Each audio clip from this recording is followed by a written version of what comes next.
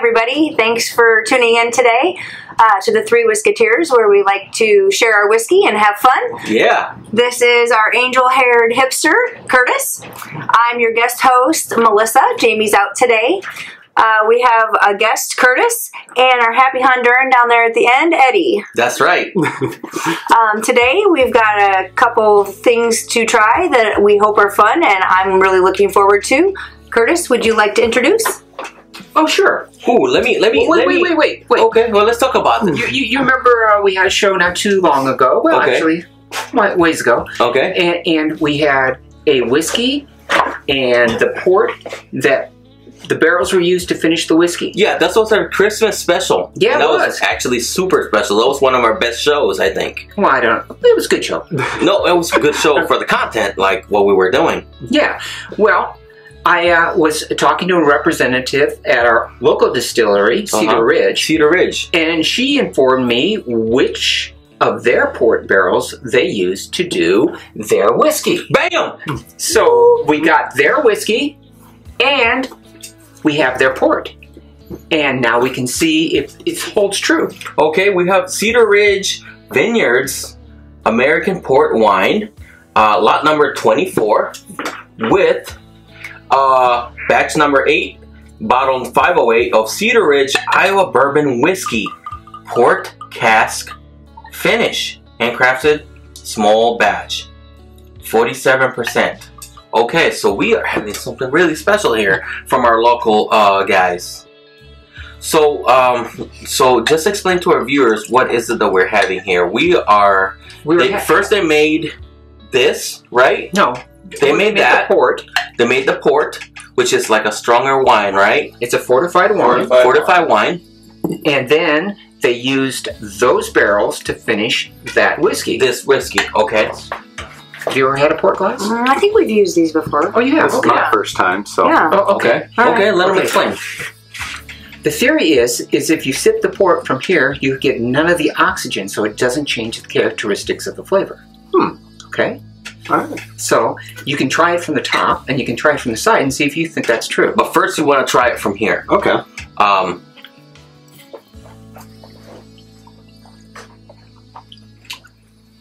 Oh, that's good. That's very good. Now you want to try it from the top. And see if you think there's actually a difference. I think there's a difference. Yeah, I don't think I taste that much of a difference, or I can't really put a... It's a little sweeter from Yes, the top. I think it's juicier from the straw. Yeah. It's juicier from the straw, I think. Yeah!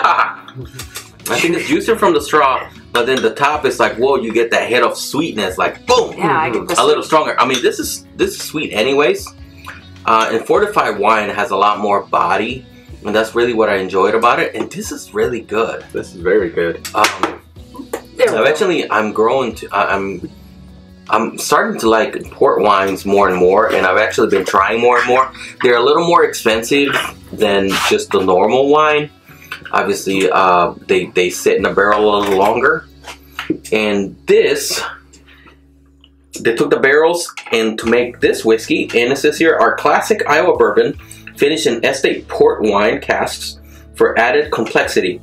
Cedar Ridge bourbon is built on base of corn whiskey, barley, and rye. Artisans guide the nation's favorite blend through distillation, charcoal filtering, and aging. Enjoy. Enjoy. All right. So, are we gonna try the whiskey? Yes. It's perfect. Well, you know what? To the nose. What do you think about the port? I think it has that very, like, you know, okay, when you smell wine, it has that grape smell. This is like a more powerful, yes, and more refined smell. It's deep. It's deep. It's got body. I like it a lot. I wonder if they use Cedar Ridge brandy to fortify.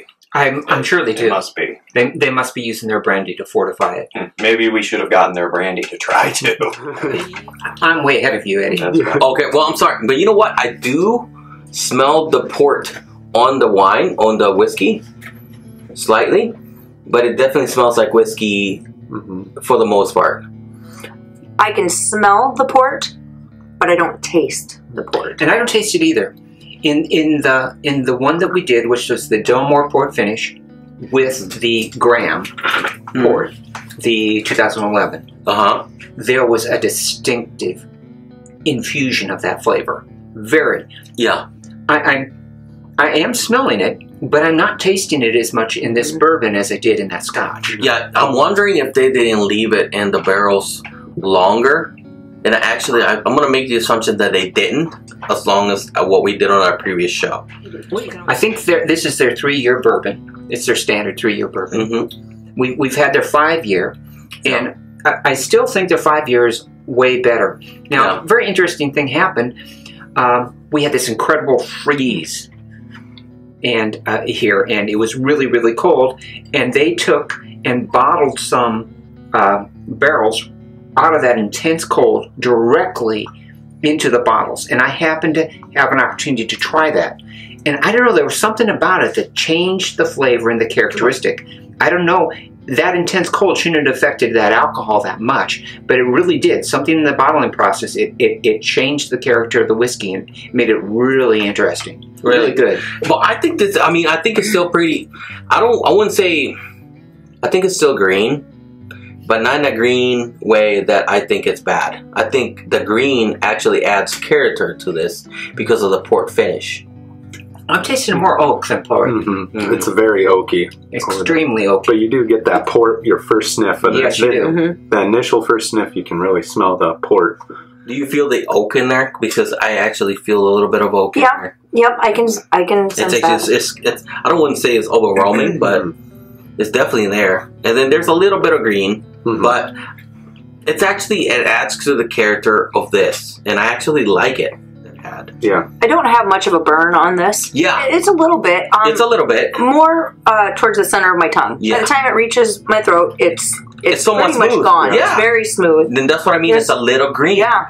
And the green on it is kind of just adds character. I like it. I really do like it. That's one thing I like about a whiskey like this, where you can drink it, and at first it kind of has that sharp burn, so you know you're drinking a whiskey, but it doesn't follow it all the way down, and where you feel it going all the way down. I like that. Yeah. Kind of. And you know what? I think that's good. Yeah. To be able to drink something and identify, okay, this is a bourbon, this is a Scotch or something like that. It kind of lets you know ahead of time, hey, this is what we're tasting, and then all the other notes come in, and this is definitely a bourbon. Does anyone have anything to add to that? Well, then please like, subscribe, and share the show with all your friends so they can learn everything we've learned today. And with that, Vern, you want to take us out? All for one? And one for all. Yeah.